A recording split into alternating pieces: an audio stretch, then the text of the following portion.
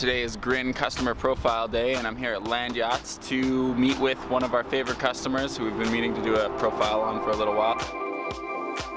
His name's Aaron Brown, he's the engineer. Let's go meet Aaron and see what he's up to with his electric bike setup. Yo! You're gonna interview Aaron! Hey, how are you doing? I'm doing good. Wee hours I was rolling slow because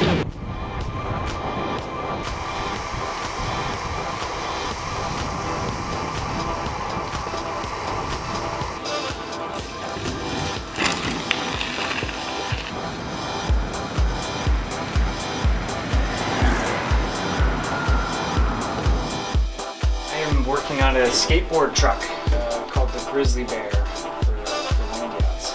It's just like a skate deck with a little ski attached to the bottom of it. You plug it in using this magnetic port, and it heats that element inside the saddle, softening the thermoplastic. You sit on it and it creates small indents for your sit bones.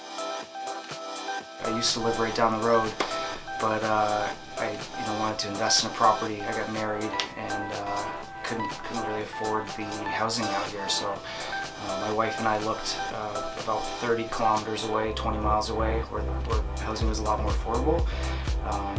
Great, got a mortgage, moved in, but ended up having a pretty arduous commute in every day. Sitting in traffic for up to 3-4 hours each day. I showed up at work miserable and got home and I was exhausted and hated humanity. So yeah, I needed a solution basically to get into work with a smile on my face.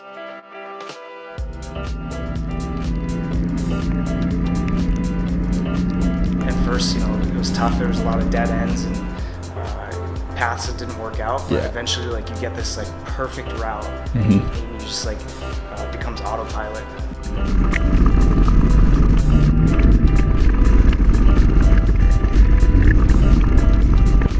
Basically had to design the bike for my commute. I was going through so much different terrain, from swampy water in the rain to bumps and rocks and sand and all sorts of stuff. So and then the other half of the journey was a lot of roadways and sidewalks and stuff. So yeah, I needed a bike that would work for all those different types of environments. Okay, yeah, so this is the newest one that I built. It's a cross-country Cannondale Profit bike. And I put the motor in the front, and then I've got a phase runner controller right here up on the top tube, and I run an extension from the controller that I can plug into a backpack. It's an Anderson connector, and I've got a little bridge that keeps it from pulling off too easy. Go around, lights for safety, lights everywhere.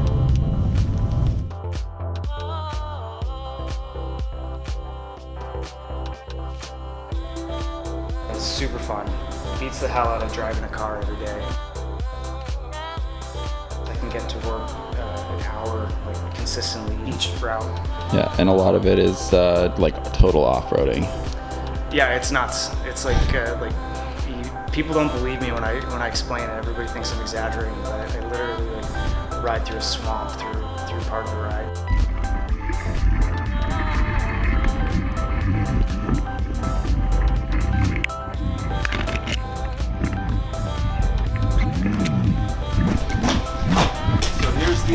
The bag that I keep the battery in.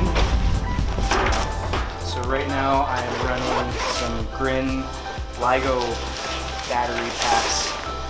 So I've just got them all taped together here. 1, 2, 3, 4, 5, 6 of them. So that gets me pretty safely through that 35-kilometer commute each way. I have to charge it at home and at work at the end of the day. But these are great because you can design your battery pack to your journey, right? So if you need a little bit more, you can pick up another pack. If you have a bunch of extra juice at the end of the trip, you can slim down the weight and kind of design that exact amount that you need. Pump and a tire, like an emergency kit with some band-aids and Neosporin and all that kind of stuff in case I crash, which has happened. My wallet, just to keep it dry during the wet ride.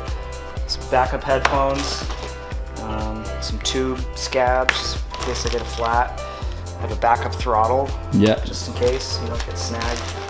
Get a USB charger so I can charge my phone. Little tiny tool, tire levers, little tire jimmies. And I've got some zip ties and a cutter. And a bomber pin for a discount beer. Okay. Always useful. Important. And hand wipes, so when you're changing tires and you get grease all over your hands, you can clean your hands off. Yeah.